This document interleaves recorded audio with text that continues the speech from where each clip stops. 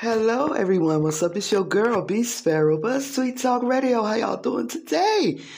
I am doing just grateful, and as always, I'm thankful to be amongst the living. And if you are within the sound of my voice, I'm thankful that you are amongst the living too. Y'all, we need some good news. You know, every now and then I like to throw in some good news, articles that make you feel good about the day and about, somebody doing a good deed.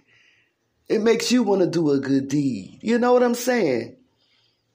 So much is going on, so much evil going on around us in the world today that we barely ever come across anything that's good. And I know there are people out there doing some good things in this world, but for some reason, we don't get people doing good deeds. We don't. We hardly ever hear about it. And so every now and then I come across an article where someone has done a good deed, and I have to share it because it's rare. Y'all know what I'm saying. It's very rare. Like, I remember when there was a point when I was working downtown DC, I would find cell phones. People leave their cell phone on the bench. People leave their cell phone on the bus or in the restaurants. And every time I would find a cell phone, I would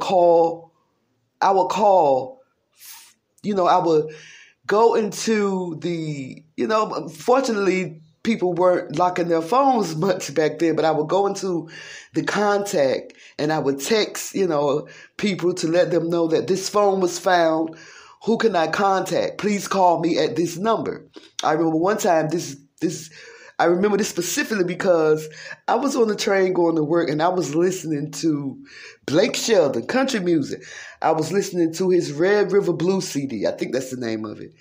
Red River Blue. Blake Shelton, country. And I didn't have it up loud, because I wanted to be aware of what's around me. But this white dude walked on and he was playing hip hop. I heard his hip hop through his headphones. So I'm a black girl over here playing country, and this white boy, he was cute too, walked in playing hip hop. Well, he forgot his phone. And so I picked the phone up, and I didn't want to leave it with the station manager because, I wanted to make sure that he got his phone back. I think it was an iPhone at the time. And so I got in touch with somebody.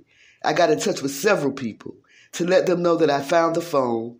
They got in touch with him and he called me. We met up at the Metro, I think where I got off at, because he got off before me. And I was telling him that if he can meet me at the Metro, which is right across, a block away from where I work, I could give him his phone. So we met up.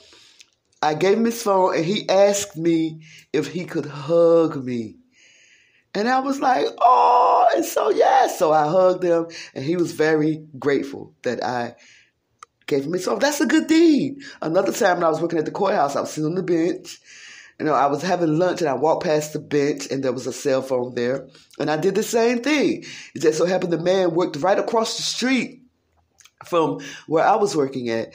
And we met at the back of the courthouse, and I gave him his phone, and he was so grateful. So, yes, y'all, there are good deeds going around, and there is an article. So if you would give me some time to go and fetch my article, I'd appreciate that very much. I'll be right back. Okay? Okay.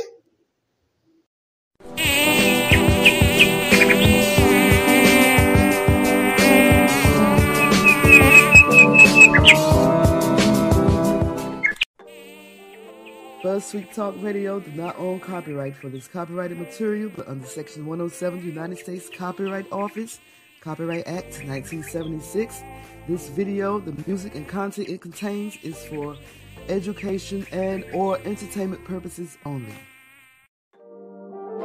All right. I know people have been sitting there, but I got to bring this queen up here. B Sparrow. B Sparrow.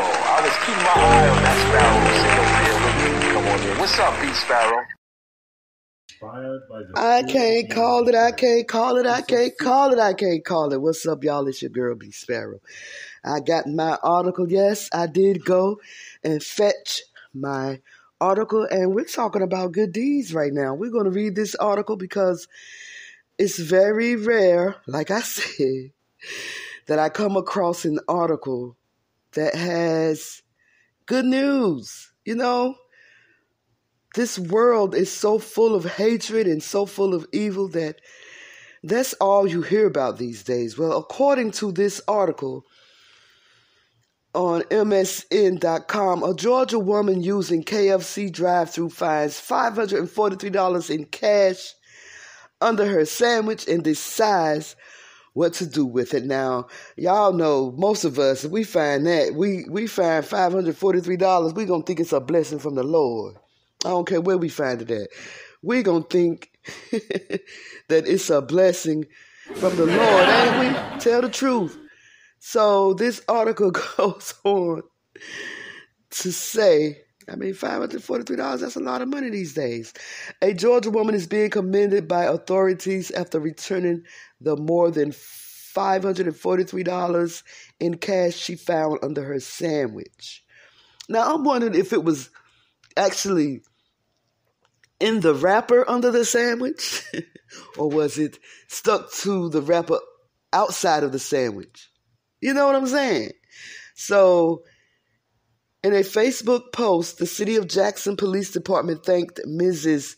Joanne Oliver for her honesty and her goodness. Miss Joanne deserves a hand clap, not a laugh, a hand clap. That's what I meant to hit, the hand clap, y'all.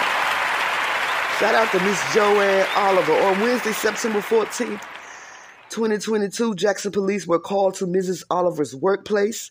Mrs. Oliver had gone to a local restaurant drive-thru on her lunch break and returned to work to enjoy her lunch. When she opened her lunch and removed her sandwich, she was surprised to find $543.10 in cash under her sandwich. Now, y'all know that would have been a blessing from the Lord for us. We would have been like, oh, thank you, Lord. We wouldn't even have tried to go and see, did it belong to anybody? We would have just paid our rent with it. I'm telling y'all the truth. My sister Stephanie, well, she's my sister in Christ. She called me the other day and said that she had went into the store and there was some money hanging out of the ATM and she grabbed it.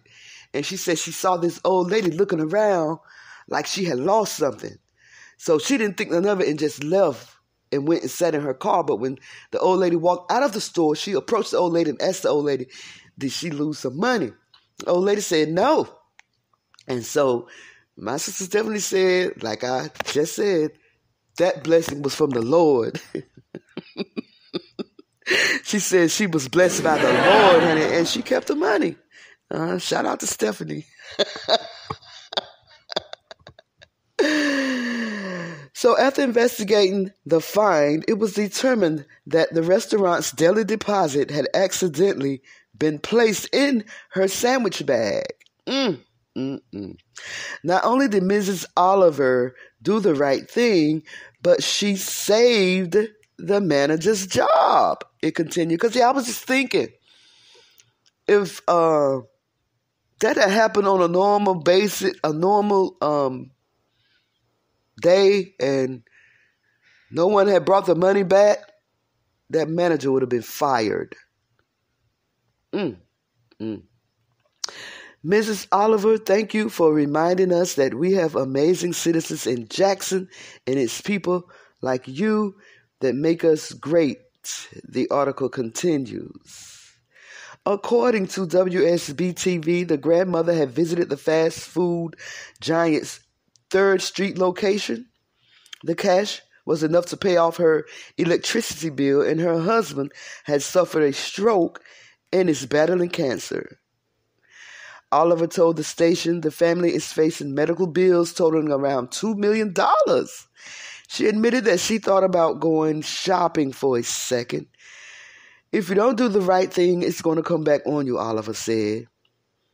I mean, it wasn't mine. I didn't need to keep it. I'll get mine in the future. KFC reportedly refunded the money Oliver paid for her lunch and gave her a free meal. That's all, KFC? I don't know what I expected them to do, but thank you, Miss Oliver, for returning the money.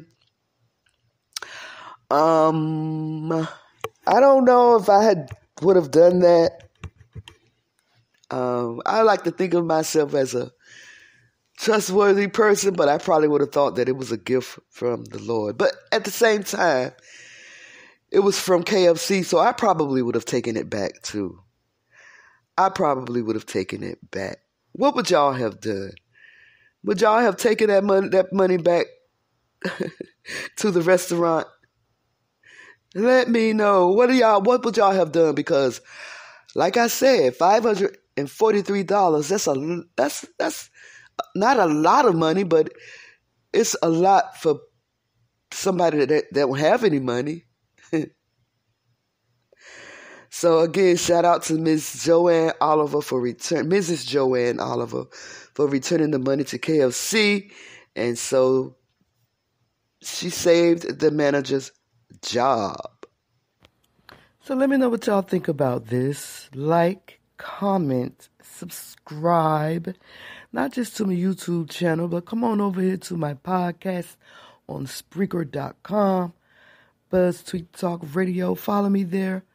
And in return, I'll do the same. It's your girl, B Sparrow. BuzzzTweet Talk Radio. Holla at y'all, girl. Okay? Okay?